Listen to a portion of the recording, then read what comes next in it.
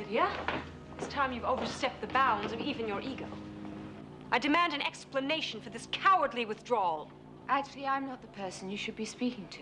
I'm merely following orders. I was the one who issued the troop recall, Diana.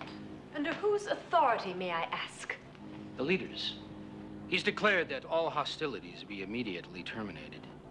Why? When we're so close to victory.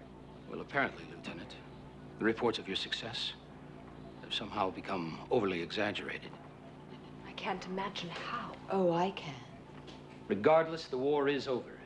The leader himself is due to arrive here to take personal charge of the peace negotiations. Peace negotiations? You engineered this, didn't you? You're a traitor, just like your brother Martin. We both know that's a lie, Diana. Fortunately, the leader knows it as well. The truth is, Diana, the leader's lost confidence in you. Your voice will no longer be heard.